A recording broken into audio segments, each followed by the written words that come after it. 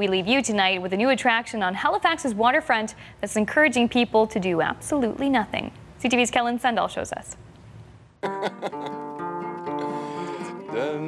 It's the dog days of summer, and beyond a shadow of a doubt, Halifax's waterfront has never looked better. Gorgeous, absolutely gorgeous. Beautiful, beautiful city, beautiful people.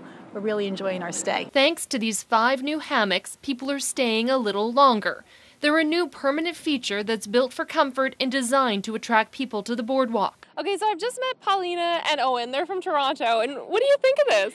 This is awesome. I love the hammock. It's so comfortable. What do you think? We wish we had it on the boardwalk in Toronto. This couple visiting from Quebec was inspired to sing while others swing. Must be a point of pride. Oh yeah, this is actually really fun to see. Sue Sears runs Outside, a planning and design studio in the city. The landscape architect and her team are behind the project. That phrase that, build it and they will come, and certainly with hammocks, it's 100% correct. The posts are from Nova Scotia spruce trees. Originally designed to be painted like bright buoys, they decided a more natural, simplistic look was best.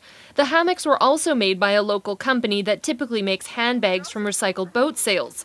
This time-lapse video from the weekend shows how popular the hammocks are. I think we all love hammocks. Hammocks remind us of that summer, remind us of being a kid. It makes us feel really good. If you're often, many travelers are through here, it's a chance to put your feet up and take a rest. TJ McQuire is an urban designer with Waterfront Development, the company that commissioned the project. At 6'6", he suggested the hammocks be made extra long. I was adamant that we needed them to be 8 feet, so yeah. And what's the bonus to that for people who maybe aren't as tall as you?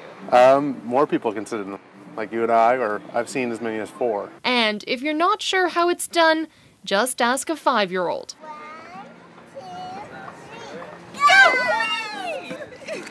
But perhaps you'd prefer to just hang out and get into the swing of things. Kellen Sundall, CTV News, Halifax.